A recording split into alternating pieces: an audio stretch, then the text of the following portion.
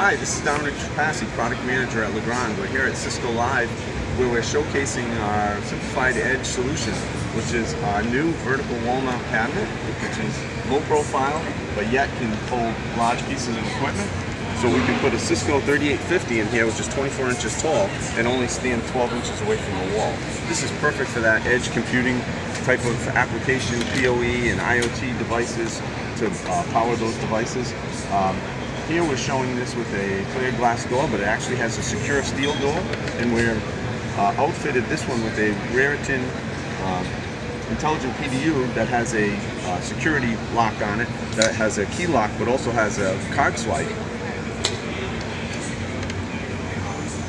So you can gain access into the cabinet to do adds and drops or do any maintenance, but those are all recorded. So any entrance into the cabinet itself will be recorded back to a device that will maintain those. I'll leave that open so we can get back in later. There's also a top door here for IT access. So if you need to do any maintenance in the box, you can get in through the top here, but that also has a lock that is not part of the card swipe. So when you close that, there's no access into that door with the card swipe. We have this particular unit is outfitted with dual fans.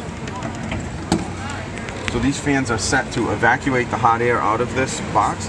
The Cisco switch cools from the way it's oriented right now, cools from the top to the bottom. So those fans pull that hot air out instead of having it recirculate back up.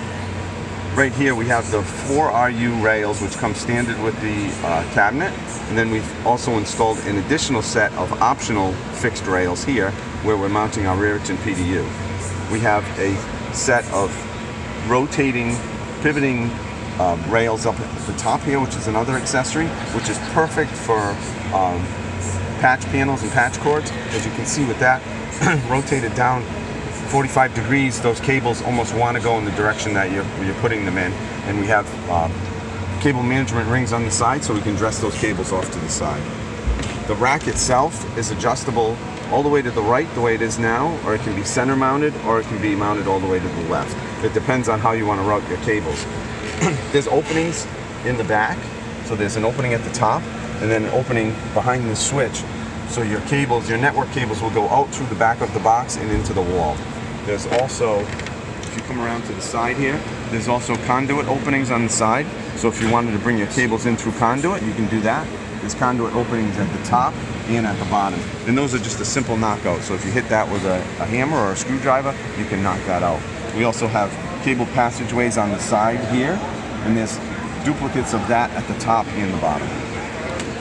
So this box is also outfitted with the Raritan door control sensor that allows you to report back on the door lock. Also within this chassis are temperature sensors, which you can't actually see, but there's temperature sensors and humidity sensors in here which report back to the Raritan PDU as well. Coming across to this side, the front door is hinged on this side for access. The door is available with an accessory that we call a lever lock accessory, which allows you to mount non-rack mountable equipment into the box. That attaches with two brackets in the front, and that can hold up to 30 pounds. The chassis itself is UL certified for 2416 for 150 pounds at the rail. So it's certified for 150 pounds at the rail, which means it was tested with 600 pounds at the rail.